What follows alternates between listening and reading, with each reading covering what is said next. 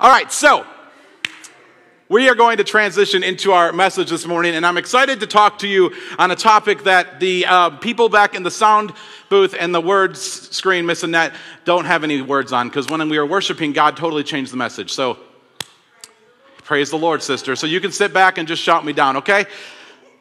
So I want you to turn to Mark chapter 5 this morning. Turn over to Mark chapter 5, and we are going to continue our series, Whatever It Takes. And I want to talk to moms today, but as we were worshiping, I kept getting stuck with this topic, and so I feel like we just need to talk about it, and hopefully it'll apply to you moms and all of you, okay? And maybe I'll do a podcast or something later this week with my mom message, because it was good, I thought. But sometimes you got to be obedient, so I'm just being obedient. The Bible says obedience is better than sacrifice, and Miss Megan Gilmore taught us this morning that obedience can be fun. So I'm going to have fun, all right? But I went and grabbed my sweat towel because I don't know what's going to come out, so here we go. Mark chapter 5, and starting in verse 25.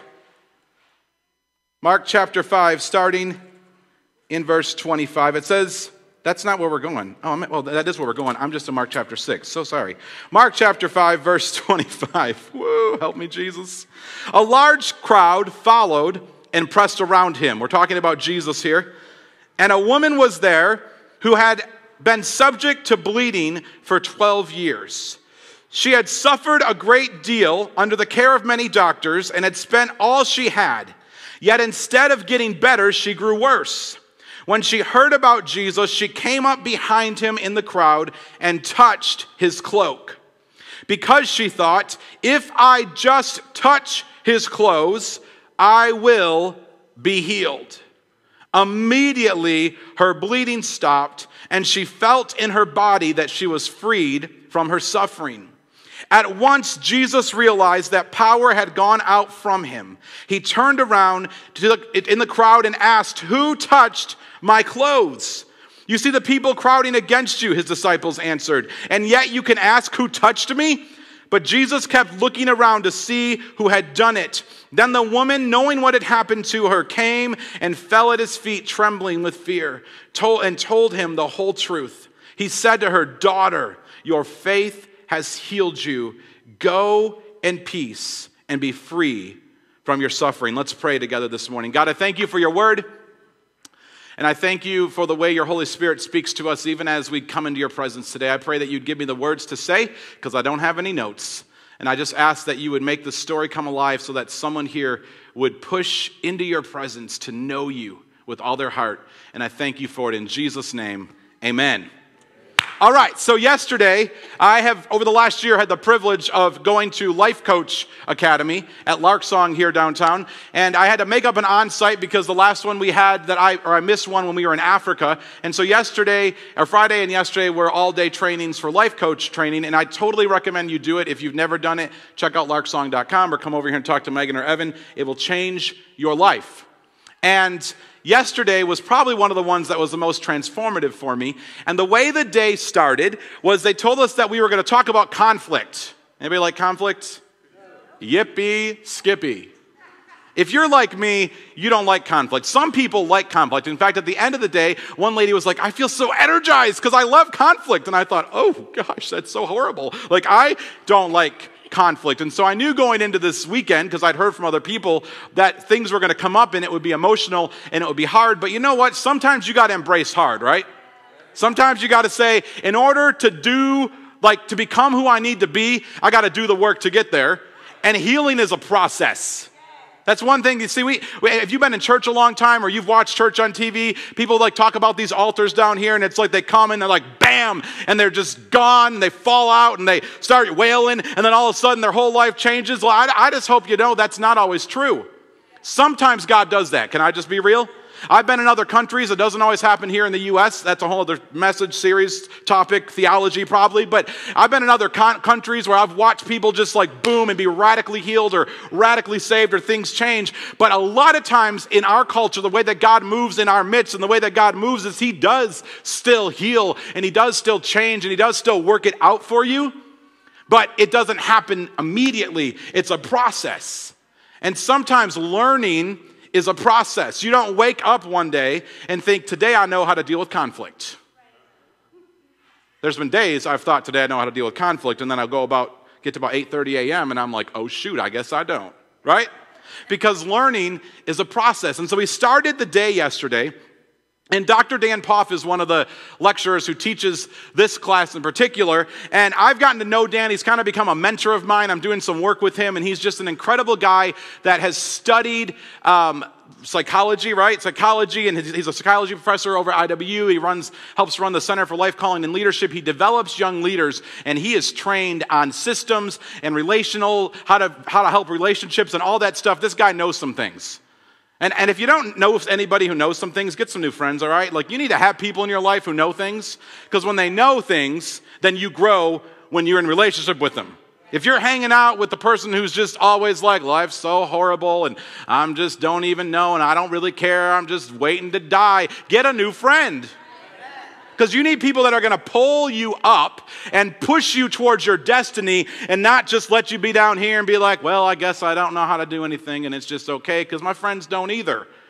You don't change the world. We're talking about doing whatever it takes to build the church and restore the world. You can't do that passively. So you got to push in. And so we started yesterday. And when you are in a coaching setting, you design an alliance, and you talk about what is free to happen in that area. And someone used the term, and they said, I want today to be about push me. And something down in here is like, oh no, right? Because if you're like me, if you know if you're going to get pushed, it's going to hurt. If you've worked out at any point in your life, like I have, like the 3 times I did, like, you know, right? Amen. You know that when you leave the gym, even sometimes right when you leave, it doesn't hurt too bad, but day 2, day 3, you're like, if I had hair, I wouldn't be able to wash it, because, I'm so sore because I have been pushed to the max. And what happened yesterday morning is something for me that I feel like I will never forget. I said, as we were talking about this, I said, can we underline me, because I feel like I really need to be pushed. And Dr. Poff came over and he wheeled his chair right up into my face like this, like got right in my face, which is kind of awkward. Yeah. Like, give me your personal space? Yeah. You like this, Janet? Back off. Okay, yes, ma'am. I don't trust her. She'll smack me. He got up in my face and he said, DJ, do I have permission to push you? Like, looked me in the eye, and I said, yes. And he said, do I have permission to call some things out in you that I see are wrong, because I love you so much that I don't want you to stay there? Yeah. And I was like, yes. And he backed up, and I agreed to be pushed. And this morning as we were worshiping, and I always while we're worshiping, I'm thinking through things, I'm praying through things, and I just felt God say, today you need to just tell the church to push towards me, and that you as their pastor need to challenge them in some things to push you. So I'm going to ask you this morning, do I have your permission to push you? All right? Do I have your permission to push you, to say to you that there are some things that I think for us as the church, that if we want to do whatever it takes, we got to do some things to push towards God, because the only way we will ever impact the world around us is if we spend time in His presence first. And if we don't push into His presence, then we're never going to see change. When we get up here and we've been talking a lot about this altar being opened. I told you guys, God told me to move the pews. Then there was one Sunday, there was like 40 people up here, and I was like, thank you, Jesus, it's working. And then the next week, there was no one here, and I'm like, okay, I don't want to be obsessed with how people worship. That is not my heart, but hear me in this. Hear me in this. You will not change unless you get in God's presence. You are sitting in a church that's the result of God's presence. You are watching someone who leads a nonprofit that he's not qualified to lead, not because I just had a good idea, but because I was fasting and I was praying and I was getting in His presence and pushing past all the crap that tried to keep me from Him, to say, God, I need you so much. I need to hear your voice. I need you to speak to me. I need you to show me what I'm called to do. And now 5 years later, I get to run an organization that impacts kids and impacts the world, and I go, God, how did that happen? Because I dared to push into His presence. And I think for some of us, we come into church and we know we're a welcoming place and everyone's welcome and you're free to worship how you worship and you don't have to shout like I shout. This is how I talk at home sometimes. The last week, my wife was like, can you please keep it down? Weston's sleeping. And I said, don't talk to me about who I am, woman. And then And then I apologized. And I said, I was like, can't you just realize this is who I am? And she goes, I do realize that, but sometimes it gets annoying. So I'm working on knowing when I can be passionate or when I need to be a little quieter. So you don't have to be like me. This is not a message to say you need to worship like me, you need to look like me, you need to pursue God like I pursue him. But it is to say that I believe every single one of you, regardless if this is your first time in church or the last time, if you want to see change happen in your life, it will not happen unless you press in and push towards the presence of God. You have to push into his presence. In Mark chapter 5, the story that we read this morning is one of my favorite stories in the New Testament because it shows a lot, not only of the characteristics of Jesus as the healer and as God, but it shows a lot of the characteristics of Jesus internally. Picture that scene, right? There's hundreds of people flocking to Jesus. It's like Jesus is the Bono, right? Like Jesus is like the guy, and they're all like, I got to get to this guy, I'm going to get there. And so they're pressed in, and they're pushing towards Jesus, and they're all physically pushing towards him. And you would think if you've got people pushing all over you, and they're all up in your space, right, and they're all here, that you're not really noticing what each person is going through. Because if you're like me, you're already sweating, right? I've been talking for 3 minutes and I'm already sweating. Like you're like, get off of me, I need my space. Like you're irritated because there's all these people around you and they're trying to get to you so they can go with you to where you're heading. And then this woman comes up and says, I need to be healed. And if I could just touch the hem of his robe, I know I'll be healed. Which that is an incredible, there's so much in that. That this woman would say, you know what, I see that God. He's fully man and he's fully God. And he came to the earth and I hear what he's saying and I know that I can't get changed unless I push towards him. And so I'm going to push towards him to see happen what I know needs to be happen. But if you look at the story simply from the story, and it's a woman and she pushed and she has the issue of blood, and you're like, yeah, she pushed towards Jesus. What you don't understand is the cultural context of this woman.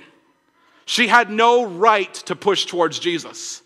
She had no right, according to the law, according to the systems of that day, according to religion at that time, to push towards Jesus. Because we don't know exactly what her issue of blood is, but you don't have to be very creative to imagine what it could be.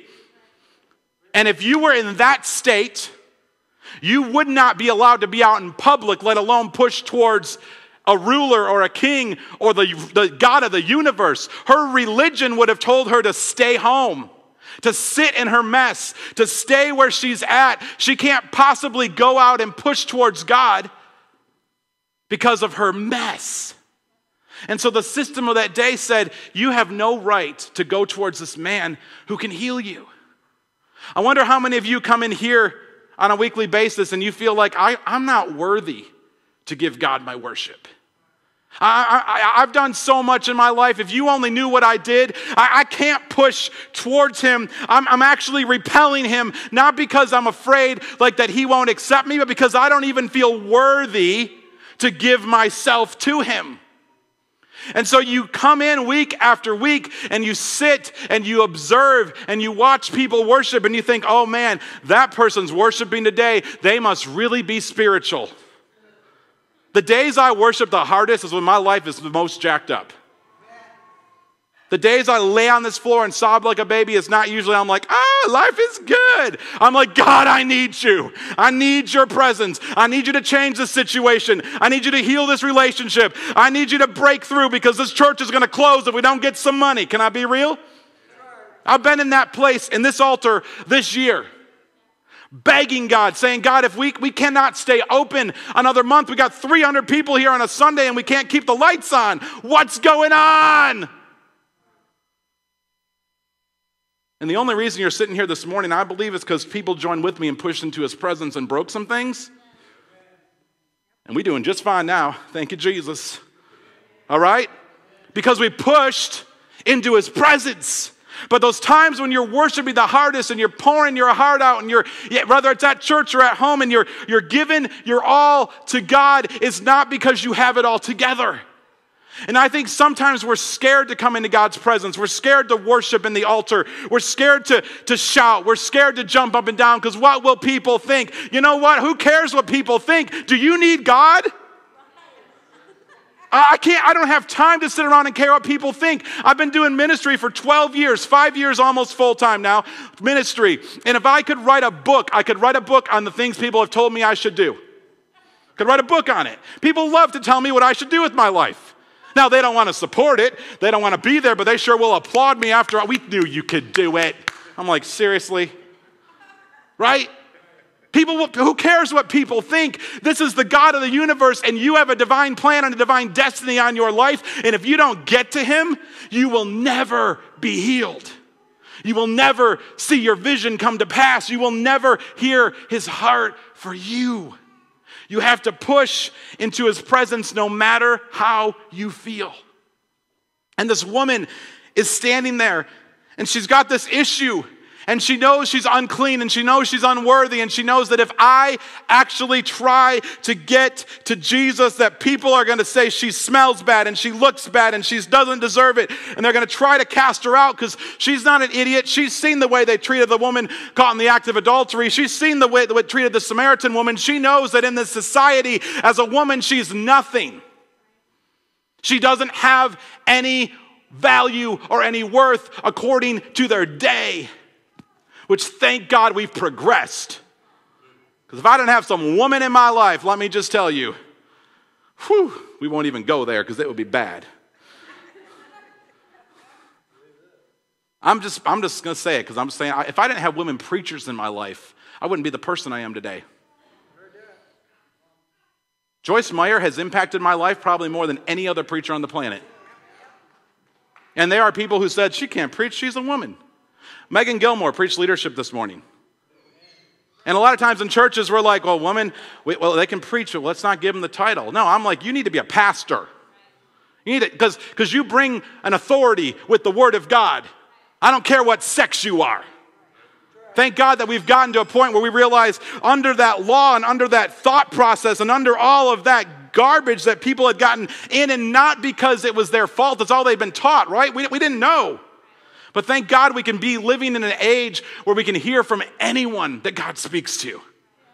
That all are welcome to come to the creator of the universe and let him spill on them their purpose and then go walk in it regardless of how they look, talk, see, smell, taste, color their skin. It doesn't matter because he loves them and he values them. And the beautiful thing in that story is that was the heart of Jesus for this woman. And she comes towards him. And he's got all these people pressed around him, and they're pushing at him, and they're pushing on him, and he's probably annoyed a little bit, I don't know, or he's feeling like, man, they just need me so bad, and they want me. What was that? Like, imagine it, right? How would you notice the one person that touched the hem of your robe? Like, if you come up here, and all these people are gathered around me, and you just grab my cuff of my pant, how did I notice that? Because it wasn't in the actual physical act of touching his robe.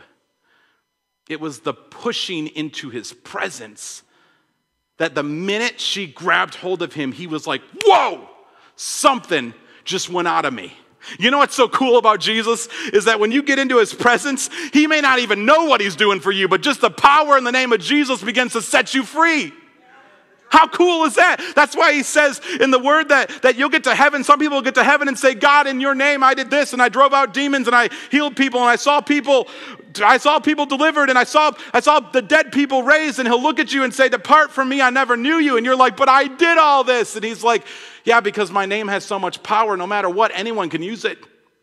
You use the name of Jesus, and bam, things get transformed.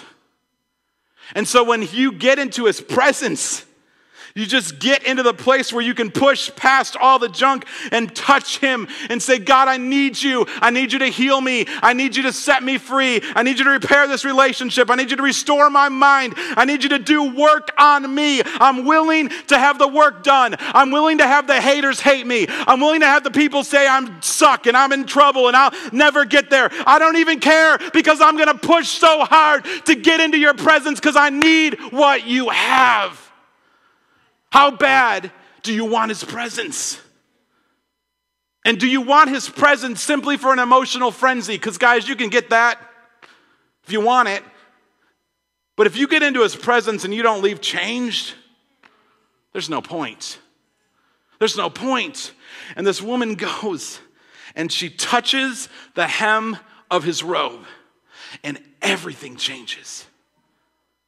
The healing goes out from Jesus onto her and she leaves restored just because she pushed into his presence. You see, we as a church, I think, have a decision to make. I don't talk about a lot of stuff a lot of the times because I'm a pansy. Because it's not popular in our age to tell people they need to push into God's presence. It's more like God loves you. He's got it for you. You don't have to do anything. And there's truth to that, right? The cross finished it all for us. Like you don't have to do anything if you don't want to, and you still can follow Jesus. You can still go to heaven. But if you want to make an impact on the earth and do whatever it takes and be a church that doesn't just say, oh, we know we've heard of that church in Marion, but we want to be a church that people that are in other cities hear of what's going on in Marion. I don't know if you want that, but that's what I want as your pastor. I'm not content to have one church. I want hundreds of churches. I'm not content to have 3 churches and 1 school in Africa. I want churches all over the globe. I'm not content to just have the 5 Center for Success locations in Michigan while the one here we can't even keep funded. I'm just not. I'm sorry. I don't like it. So what am I going to do? I'm going to keep pushing forward. And I guess what I'm asking you this morning is, are you going to push with me? Because it takes work. It's the process I talked about at the beginning. It doesn't happen overnight, but if you will press into the presence of God, he will begin to fill you up and give you the gifts and give you the things and give you the vision so you're able to do it. Some of you might be sitting here this morning and you came in on a Mother's Day Sunday and you're just ready to go to brunch, which is great. I hope you enjoy brunch. It'll be awesome. But you came in not really expecting to be challenged because it's a Hallmark holiday. As pastors, we just cater our messages to the Hallmark holiday. And I'm standing down here worshiping and God says, people aren't really pushing into my presence today. And I was like, well, God, it's Mother's Day.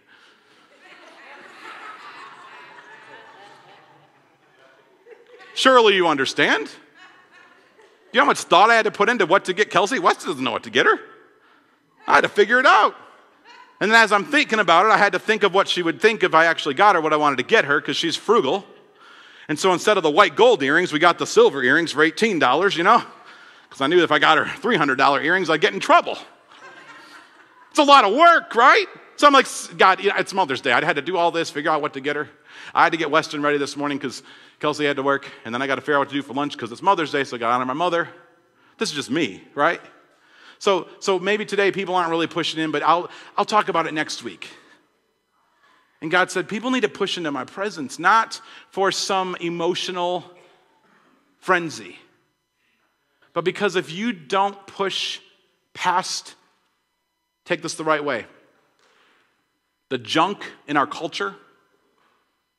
We spend $10 on a card for our mom, but we can't feed a child. Right? I'm just as God. Yeah, I get it too. I know I'm wearing these. I was telling the worship team about my cool shoes. My wife said I was cool enough to get Converse, and I was like, woo! I know. I buy into the American dream too, guys. I do. But can I just tell you, be real with you, that don't just judge my life by what I have and what you see of my life, because God has killed us in so many ways to surrender, to give, and I'm not saying this arrogantly, please don't hear me wrong, but some of the things that you see are because we've been blessed because of what we've done. And some of you are like, well, I can't even get a financial miracle. Well, how much do you give? And it's not about an amount. I don't know where this came from. I'm just talking. But it's not about money, right? But you won't even give yourself to God. Heidi Baker said, I was listening to her this week, and she said, I'm so sick of talking about tithing. I don't want to tithe my income. I don't want to tithe my life. I want to jump into the bucket and say, God, all I have is yours. Every part of me is yours. Use me to build your kingdom. Use me to do whatever it takes to press into your presence. I'm not just going to give you part of me. I'm going to give you all of me. And when we come in here together, my question for you as we wrap this up today is, are you willing to push into his presence? And when we go home, are you willing to push into his presence so you can actually see what he sees? Because in his presence is where dreams are made. In his presence is where things start working. In his presence is where he speaks to you and he says, I love you. I don't care what you've done. I don't care what you've been through. I don't care what people have told you you can't do. I don't care that your pastor's weird enough to talk about some weird thing on Mother's Day. I don't care. I don't care. I just want you to get into my presence.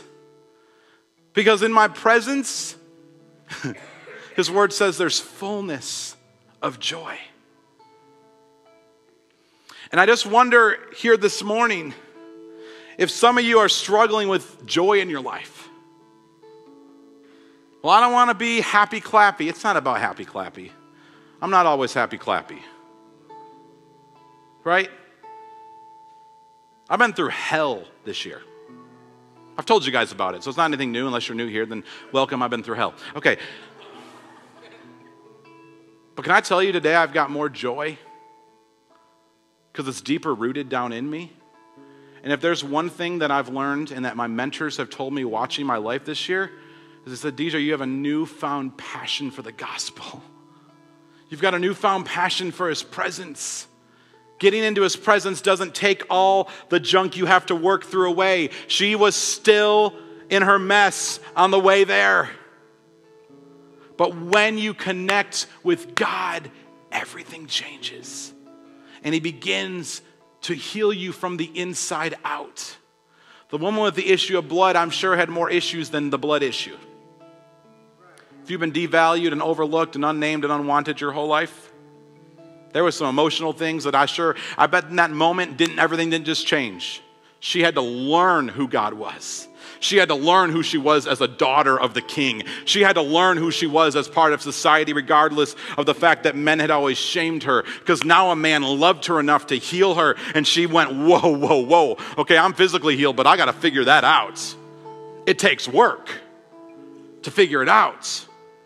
But if you're willing to push yourself into his presence, God starts the work.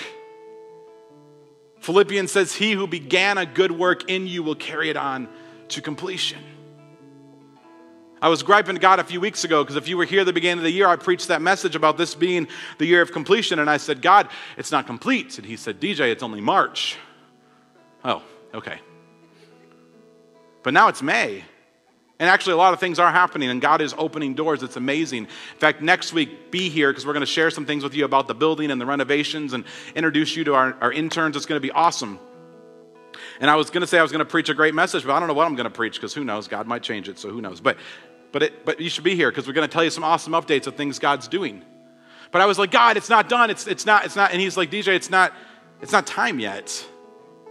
I'm not going to do it today, because you're not going to learn along the way what I need to teach you. But I feel like today what my, call to us is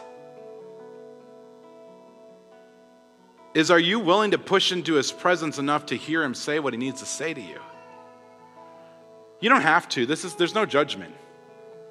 You can come on a Sunday morning and your response to God can just be, I wish they'd turn that music down. That's fine. I get that. It's loud. We're working on that too, just so you know.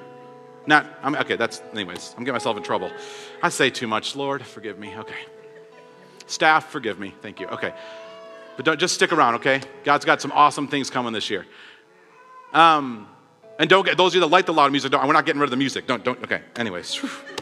I need a time out. Okay. But I feel like a lot of times as a church, we come in and we're like, I don't really know what I have to give, right? I've had a crappy week. I'm not really that excited about what God's doing in my life right now. And so we come in and we bring that lack of excitement or lack of joy, and we're just kind of like, I got nothing for you, God. And can I just challenge you that those are the times when you need His presence the most? When you need to push in the hardest are the times when you don't have anything left to give? Because that's the Bible says that as your praise go up, His blessing comes down. What's blessing? Favor, increase. Psalm 112 says that blessed is the person who seeks God. And in the Amplified Bible, blessed means happy, fortunate, and to be envied. And you wonder why you're not happy and why you're unfortunate and why no one's envying you, because you're not spending time in His presence. And the way you get blessed is with His presence. So my call for us this morning is, will you say, I will push into His presence? I'm going to end it there, all right? If you'll stand with me this morning, will you push into His presence? And I'm going to challenge you to say, if that's something you're willing to do, then I want to pray for you this morning. But you know what? You got to take a stand if you're like, I'm doing this. You can't just, yeah, I'll do it. I'll do it. So what I want to say, and I know that not all of you are ready to commit to this. That's fine. Do not feel like you have to. But if you say, I want to take a step in my relationship with God and I want to push into His presence so I can truly hear His voice and truly know Him and truly be a kingdom builder, then I want to invite you to walk down to this altar right now so I can pray for you. Thank you. If you want to push into His presence, I'm going to need some prayer team people. I'm going to need some elders. I know one of them's out of town, so Herschel, we got this, brother.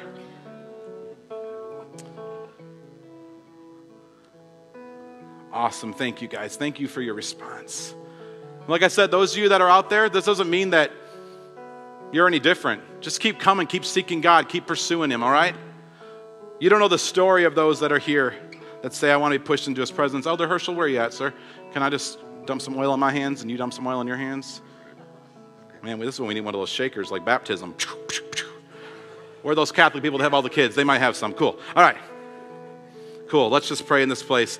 I just want to invite you, if you're here, will you just put your hands out like this? Or if you're kneeling, that's fine. Just in a position of receiving from God to say, God, I've pushed down to this altar and now I need your presence in my life. So let's just pray and anoint people around here. Father, I thank you in Jesus' name for the response to your word this morning, God.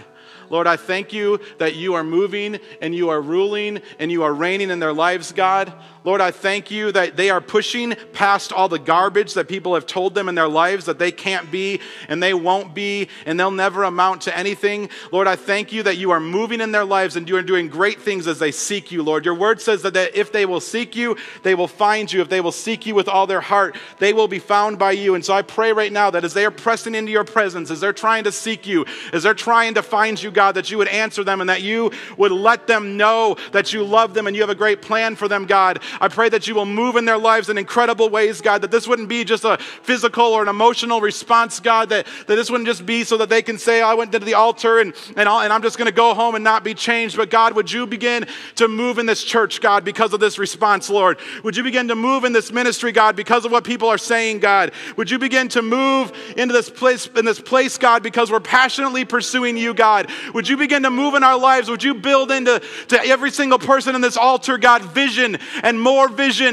life, and speak to them about the purpose you have for them, God, and show them the love that you have for them, and show them the great plan that you have for them, and show them that if they will just touch the hem of your robe, if they will just push into your presence, God, they can experience change, and they can be a world changer, God.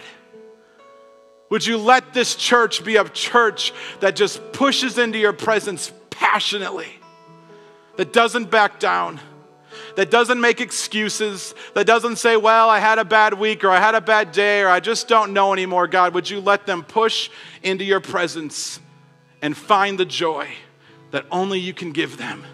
And then would you let them go out of these walls and change this world? And I thank you for it.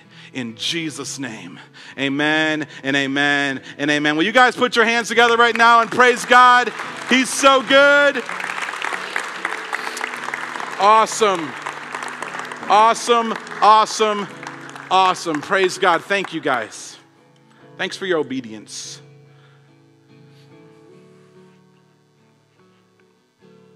Yesterday, I I got called out on some things.